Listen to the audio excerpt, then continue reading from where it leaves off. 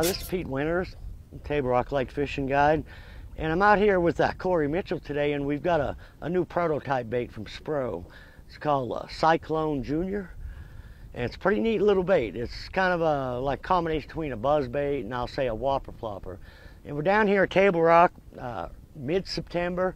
Fishing for the most part is pretty tough, but in the Ozarks, it's, you know, that's when whopper plopper time starts.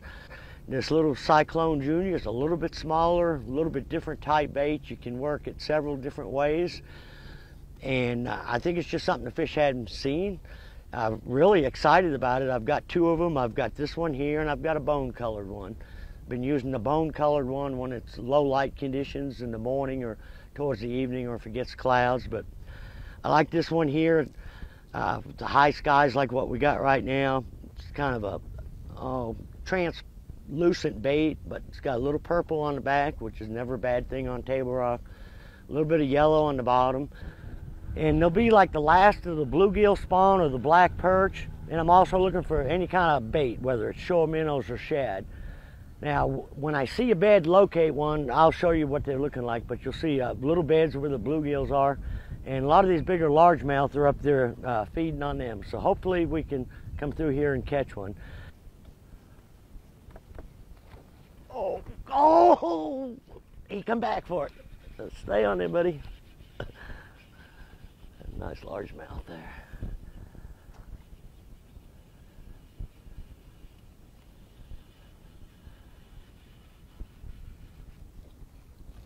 Oh, he's not as big as I thought he was, but nice solid keeper. That's a chunky fish there.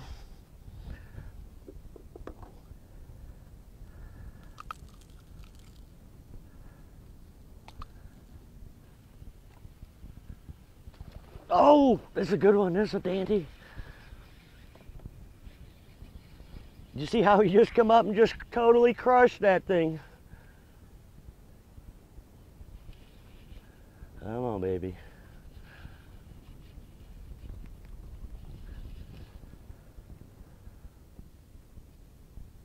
This is either a big smallmouth or a really nice largemouth, because it is a digging son of a gun.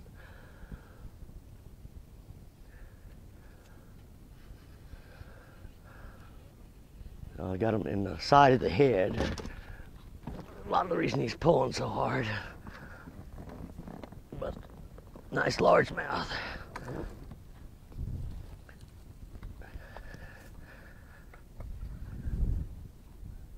He just totally crushed that thing, didn't he?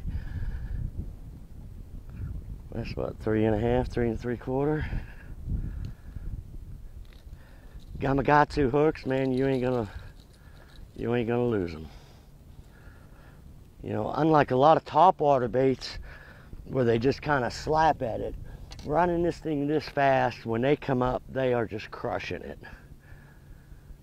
Well, this is kind of how we throw prop baits here on Table Rock in the fall. Just cover a lot of water. You got to kind of mix it up with the different style of banks that you're fishing. So you get a bite or two to let the fish tell you whether they're on the flat gravel, the ledgier rock, how far back in they are in the creeks. Now you should be able to take this and go to another creek and duplicate the same pattern. The Spro Cyclone Jr. Check it out.